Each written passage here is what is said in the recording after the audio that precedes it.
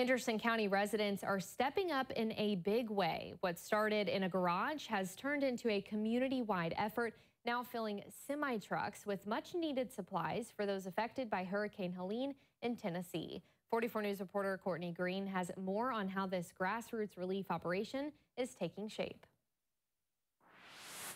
Henderson County residents started by collecting donations for Hurricane Helene relief in a garage and are now filling up a semi-truck with the use of this warehouse. We started, I think it was a random Wednesday, and by Friday we were talking about warehouses and semis and going through the whole county. What organizers are calling a God-led effort, the Henderson community has come together to fill a semi-truck with donations.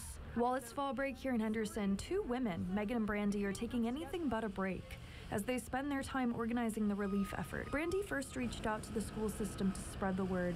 Then Henderson Police and Emergency Management joined the effort. Officer Linda Upley of HPD has been instrumental in helping the women navigate the logistical hurdles. And so her guidance and wisdom on steps to take and how to move forward has really been beneficial for us. Thanks to the support of local businesses, the relief effort quickly grew.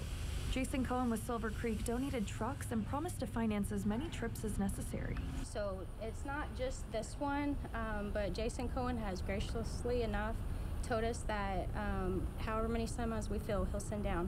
A special thanks also goes to Silver Creek for covering the cost of fuel, $2,000 per trip.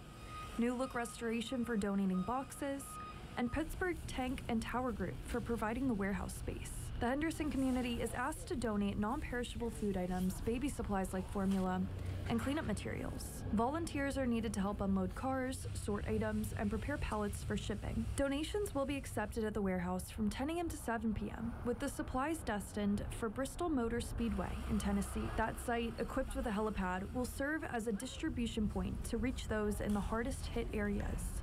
Organizers are still looking for donations and volunteers to help here in the warehouse. To sign up, go to our website at wevv.com. That way you can find some details on the sign up as well as the sign up sheet. Reporting in Henderson, Courtney Green, 44 News.